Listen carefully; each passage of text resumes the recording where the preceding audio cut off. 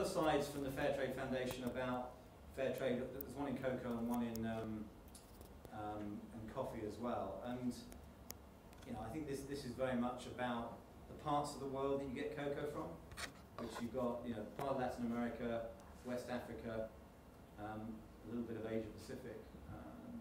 And on this slide, there's a couple of verbatims. So very much farmers saying this makes a significant difference to the way my community functions. Now, as I've sort of said, I don't think there's a silver bullet in this situation, but I do think if you look at this, you can see that this is making a real fundamental difference. Similar slide for coffee. So very much coffee, you've got the whole belt of Central America, Latin America, which is, you know, by far, Brazil is the biggest player in coffee. And then, rather than it being West Africa, coffee is more East Africa, so Ethiopia, the birthplace of coffee, Kenya, Congo, Tanzania, places like that. And then if you go further east, you get into places like Vietnam and so on and so forth. For Café Direct, we primarily buy from East Africa, Latin America and Central America. And we tend to work in Peru rather than Brazil, and in Africa we've worked mainly in Uganda and Tanzania and Kenya to some extent, and some Congo as well. But quite a broad spread of places that you can influence positively by buying Fairtrade.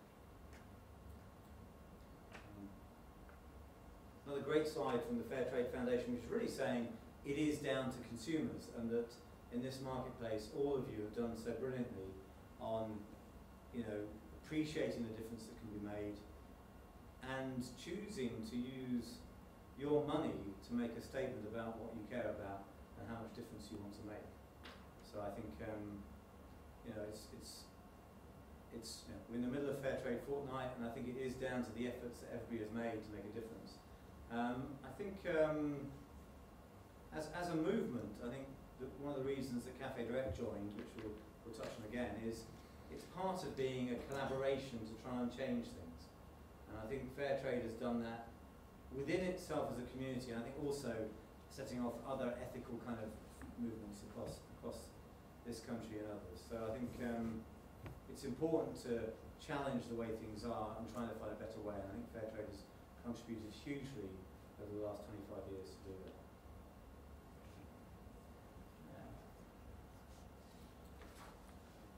So we can come back to Fairtrade, and I'll touch on it as I go through this next section, but also you can continue to ask questions about it.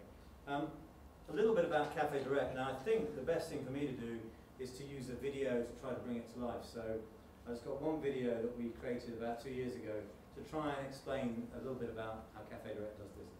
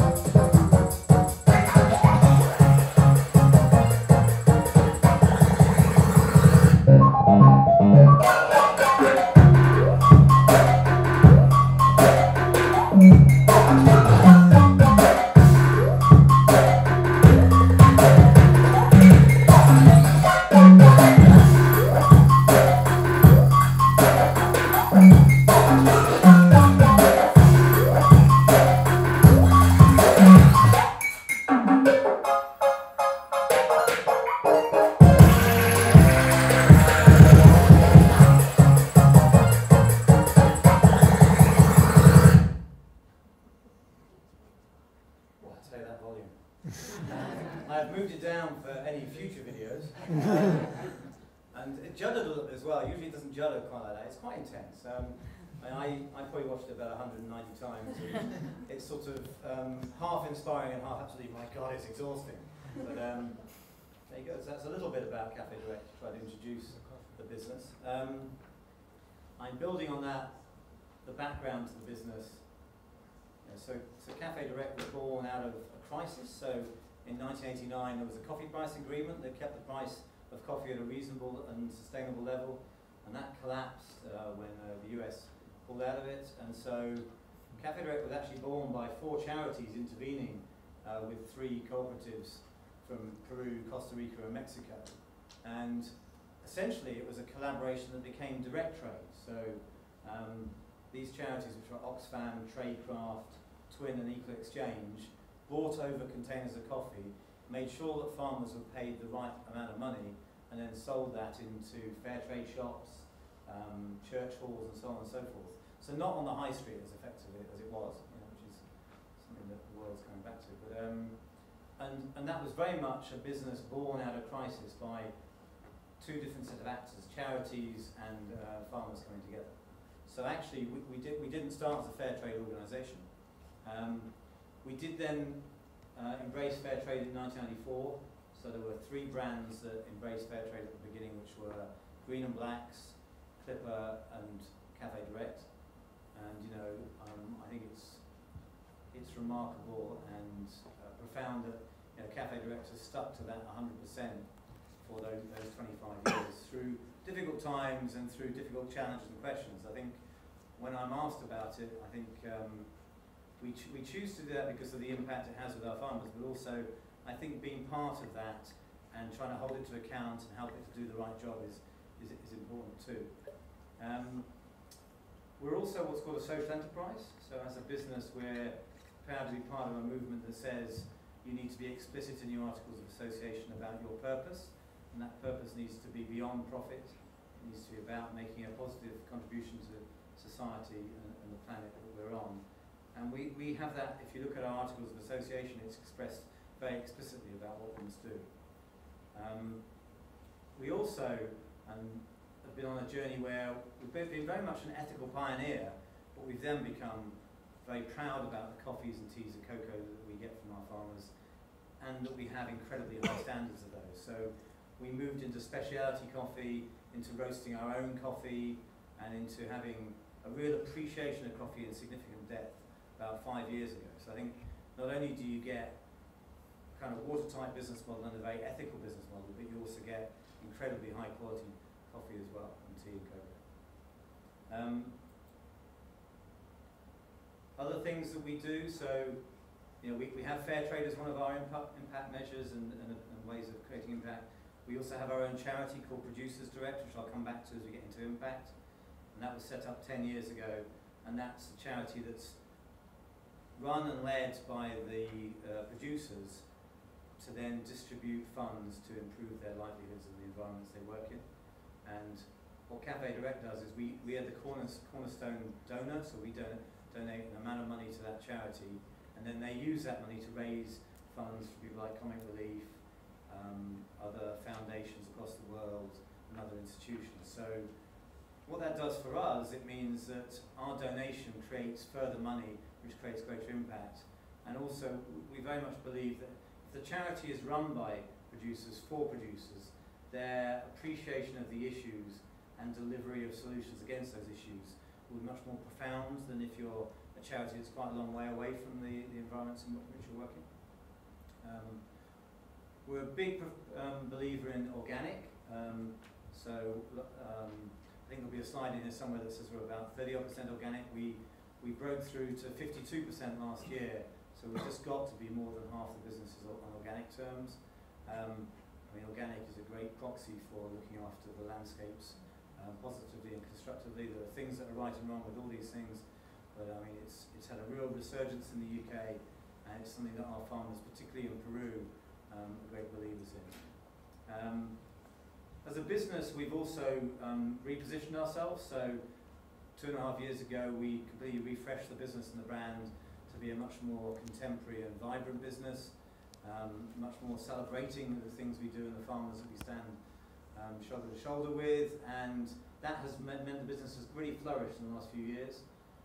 We joined a movement called B Corp in 2018 and became the first coffee company to do that. That is it's not, do people know B Corp at all? I'm not expecting any hands. But no, I've got some hands over here. I've got these on too. And B Corp is interesting because fair trade is very much a certification for the procurement of goods. supply chain. B Corp is a certification for everything you do in your business, so it looks after the way you're governed, the impact you have with employees, with suppliers, through your packaging and everything else. So it's a business certification, so it's quite powerful. And we were determined to join that and did that a year and a half ago. Brand owners are part of B Corp. I mean, Ben & Jerry's, which is a Fairtrade ice cream business, is a B Corp. Things like Pucker TR, a bank called Triodos Bank, have you heard of them? Which is our bankers, and Fairphone is a B Corp, yeah. Triodos Bank, so Triodos is a bank in Bristol in the Netherlands. It's the most ethical bank possible, I think. Biased again. So there are a number of businesses, and the interesting thing about B Corp is you can go online, and it's an open source certification, so any business can go on, start to look at it, and see where they perform. And if you don't perform well enough, you don't have to be, you can then know where to improve to become a B Corp. And you can choose not to become a B Corp, but it helps you to think about how your business functions. And so we were determined to join that movement to have a more holistic view of our business.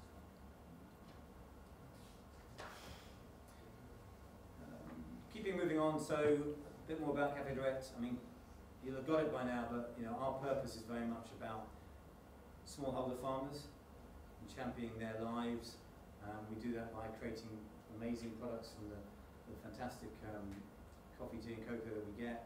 And we are all about improving the livelihoods of smallholder farmers and also challenging the way business is done. So, I mean, the reason we focus on smallholder farmers is because 70% of the world's food and drink come from smallholder farmers, from literally 4 or 5 people as a family working tirelessly on a small piece of land to provide the food and drink that we're all dependent upon. And so if we don't create balance and a sustainable way of working with smallholders, which are an underrepresented community of many millions of people, it's a real food security issue as well, apart from also being wrong.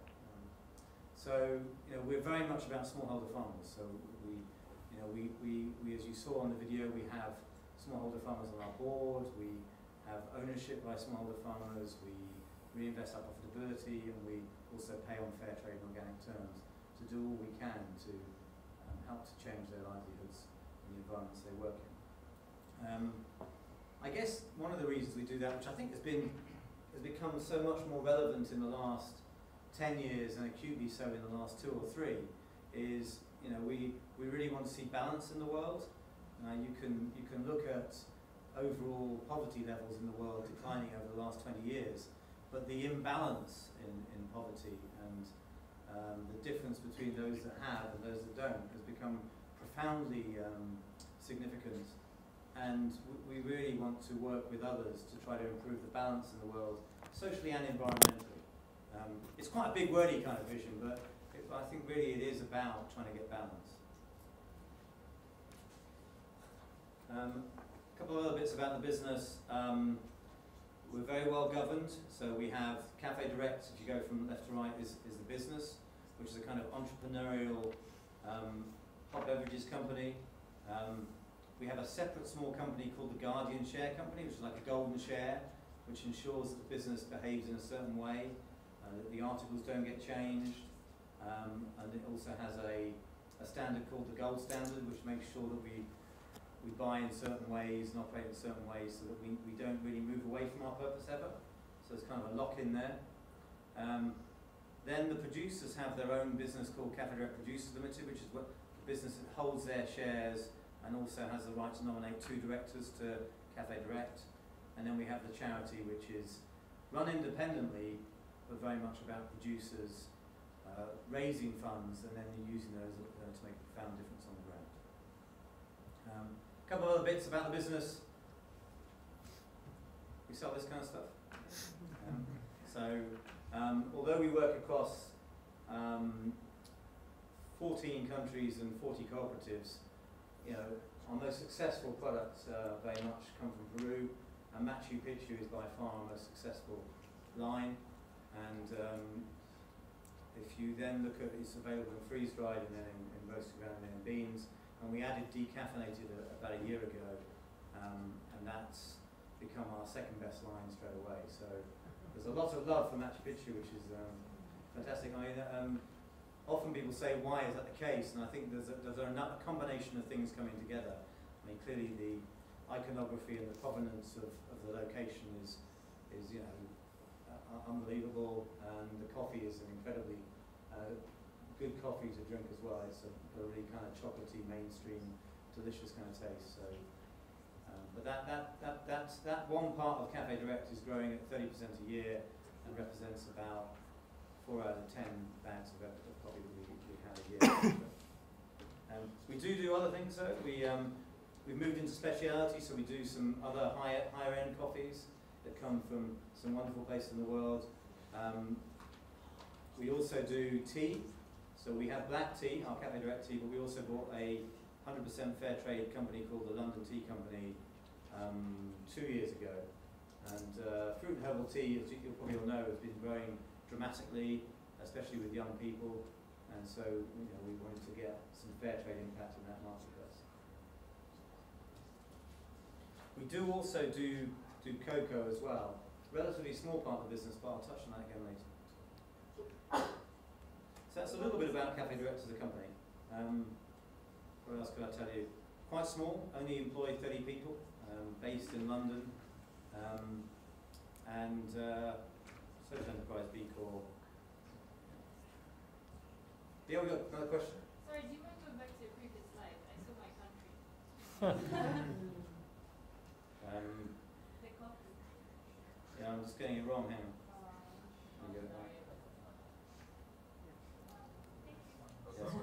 Well, those coffees, they were born out of we do an online subscription business where consumers pay an amount a month, and then each month they get a different coffee from a different part of the world. So that's where that came from originally, which is really about trying to get a direct connection and an appreciation of the kind of environments you're buying into. I want to talk a little bit about, I'm conscious of time, but I just want to talk a little bit about impact generally, and then also about the producer's direct impact. And I just want a small video, which I hope I've turned the volume down on. We're up. Oh, still, wasn't it? So we'll have a quick look at this video, and then I'll talk about it afterwards. Igual aquí ya son como almas gemelas, puesto que siempre velamos de que tanto ellos como nosotros pues tengamos la posibilidad de ir desarrollándonos. Desde que nací soy cafeticultor, vivo del café y voy a morir por el café. Mi nombre es Ever Quispe Palomino, soy de la cooperativa agraria cafetalera Huasquilla, vengo de Perú, de la región Cusco. Café Direct nos ha ayudado bastante. En 2014 ninguna entidad financiera no se podía acceder a un crédito, a una línea de financiamiento. Gracias a ellos es que nosotros pudimos obtener una línea de financiamiento a través de Fairtrade. El gesto, la nobleza de ellos nos ha permitido a resurgir del hoyo en donde estábamos. Venimos desarrollando centros de excelencia a nivel nacional, en el cual nosotros como organización, como socias también, venimos recibiendo esa transferencia de tecnología a través de talleres de capacitación que vamos promoviendo a los jóvenes a que también se involucren en los objetivos de la organización. Estamos involucrando no solamente a los jóvenes, varones, sino también a las mujeres, puesto que este tema del cambio climático pues, nos debe involucrar a todos. Gracias al café hemos podido sostenernos hasta ahorita, hemos podido educar a nuestros hijos, hemos podido generar condiciones a nuestros hijos, a nuestras familias. Y gracias al café estoy ahora frente a ustedes, conociéndolos, exponiendo, promoviendo nuestro producto.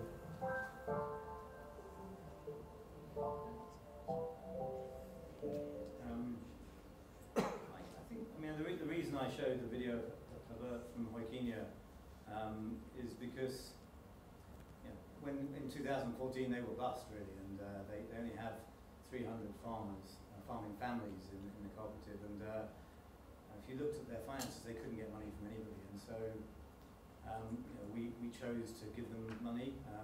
We gave them a quite significant loan, and then we got our biggest shareholder to do the same and match that. And I think at the time I didn't really think much about it. Well, just do that, that's the right thing to do. And then when we were back with Herbert in Peru, you know, 2 years after that, it was quite clear it had a profound impact and was something that businesses don't need to do.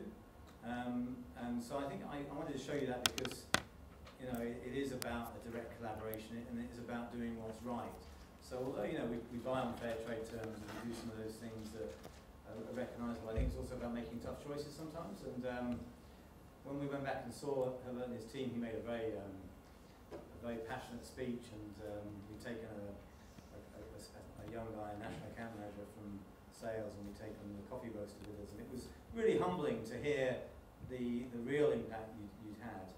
And then he showed us the export award that they'd won that year, and they'd won an award in Peru for, you know, best exporter, and they showed the product to the quality, and it clearly had, without that they wouldn't be there. And so I do think it's not just about a label, it's not just about a minimum price, it's about making decisions that sometimes, you know, it didn't feel difficult, but actually it was reasonably a really reasonably kind of risky thing to do.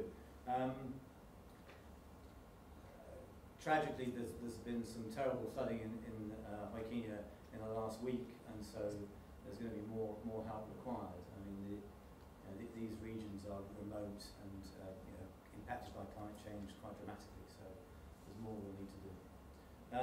Other points about impact, I think we'll probably find that we've picked up on most of these as we've chatted, but you know, very much about our farmer-led charity, our commitment to fair trade, our commitment to organic, which was nearly 40% in 2018 and is now 52% at the end of 2019, and we'll probably get to about 60% at the end of this year. And the social enterprise, as we said. Quick look at the price of coffee. I mean, very much now, you know, the base price that I talked about before was about 88 cents. It's now just over $1. But you've got fair trade minimum, fair trade premium, organic premium, and then the contribution. You're really starting to make a significant difference. These are just numbers to show that what we've done over time. I think as a commercial business, you know, we've got an incredible brand and an incredible business model. But I think if you look at the impact and the commitment that we've consistently made, it's quite profound and extreme. I'm not sure we can get all businesses to get to this quick enough, but you know, I think you know, business should be here for more than just making money for the few, and you know, we'll do all we can to help to change that. We've covered most of these points. It's very much about organic and premium, and I'll keep telling people I need to get this slide changed from 38 to 52%. And then on B Corp, I think we've touched on that too, so hopefully you've got a clear understanding of that. I think it's interesting, when they first came to the UK in 2015, we didn't join. And I think some people felt, oh, we're really good, we don't need to do that. And I think the thing is, being part of a community of businesses, I think it's quite a powerful collaboration.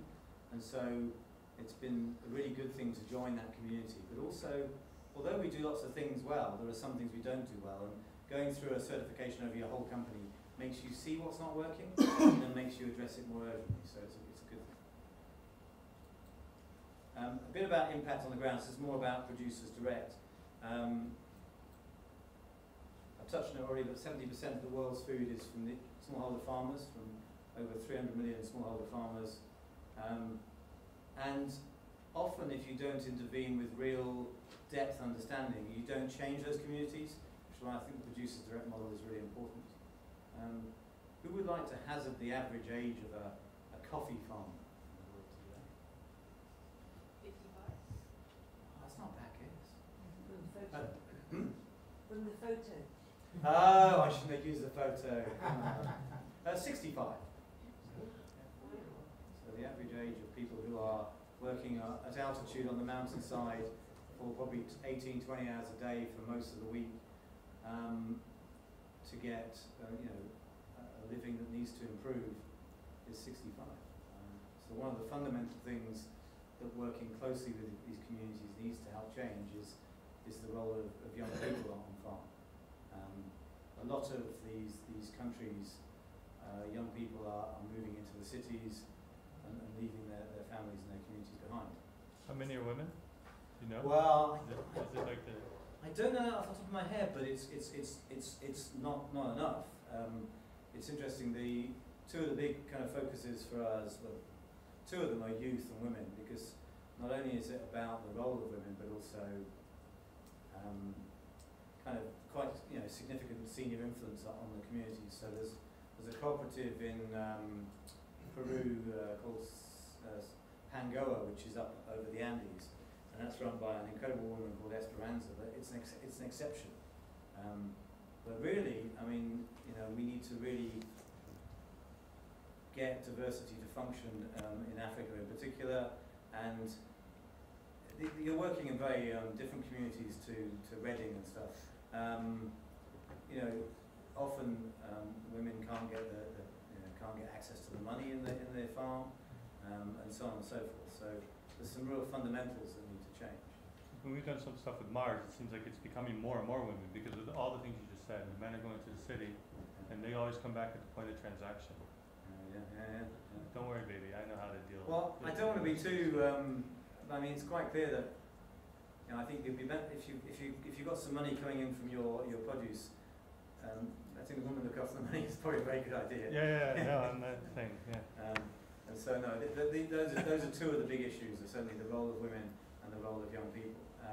I was having a chat earlier on. I've had a number of meetings already today, and in one of those, there was an interesting discussion, because we come at it from the point of view of how do you help young people see value on staying on farm, and then there was a conversation earlier on that in some communities the young people feel that they need to move on because their parents are still running the place and owning it. So there's a real kind of two different issues to face there. Certainly, one of the things that we've done a lot about. Let me keep moving on. So, I'm going to move past that and get on to. I'm on a video yet, but one of the things that we focus on is diversification. So, if you're very dependent upon one crop, you're quite vulnerable, and also it's very much kind of monocrop kind of farm. So one of the things we've done is work with farmers to diversify, and not only does that provide different income flows and different skills, but it also makes it a more attractive enterprise to young people. Yeah. So what you really need to do is help to add value, add diversity, and provide a positive kind of entrepreneurial future for young people, rather than it being something that their parents did. This next little video is about cocoa, and it's really about market access for an island off the west coast of Africa. So I'll just use this to bring to life kind of impact again. Loud enough? Too loud.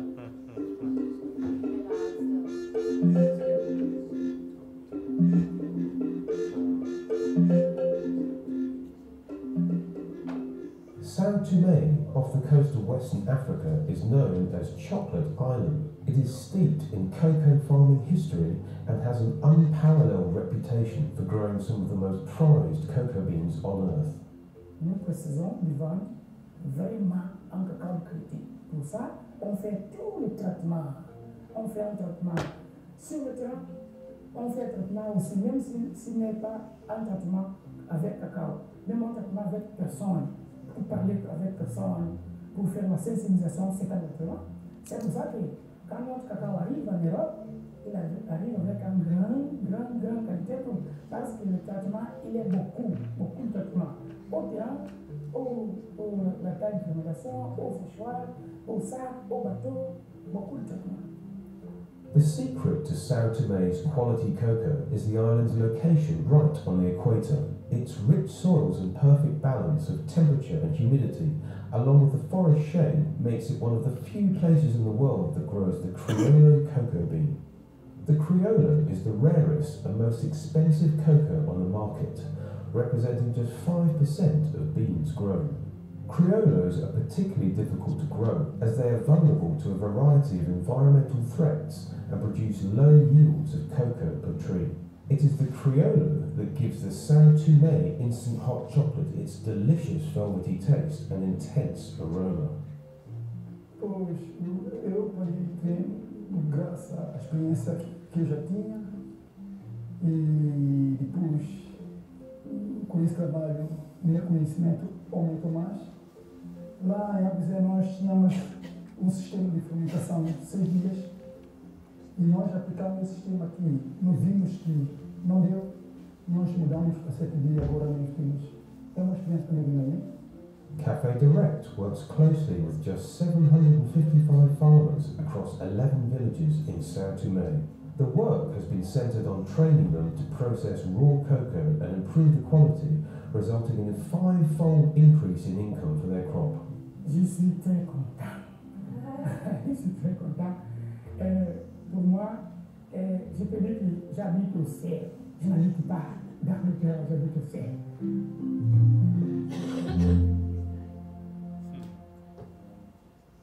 Yeah, I just wanted to show that because you know, it was a genuine and quite difficult intervention using a number of actors, including charities, on the ground. But it meant that rather than the farmers selling cocoa by the roadside in its unprocessed form, they could add value and really change the way that market works forever on that small island. And commercially, for Café Direct, it's not been a big deal, but it's created a profound difference to Sao Tome, and we were very pleased when last year Divine launched a range of products from Sao Tome. So Divine, the chocolate business, primarily has chocolate from Ghana, but it then moved into Sao Tome last year.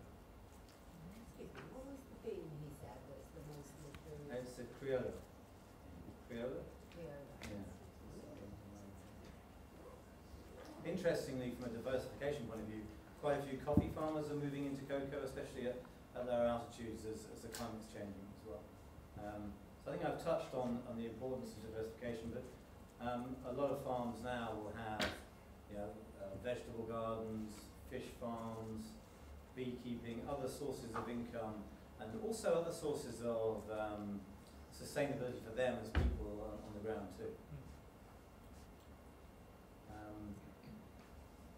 So these are some of the targets for our charity for 2020, so very much about moving the role of women up to be 50% and focusing on youth, and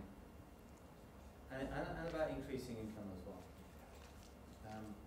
I think this is key. So when I talked about Producers Direct being a farmer-run charity for farmers, it also has a model that very much is about finding a centre for excellence, a farm that does something brilliantly, and then bringing other farmers to see that and learn from that kind of in the real world, face to face.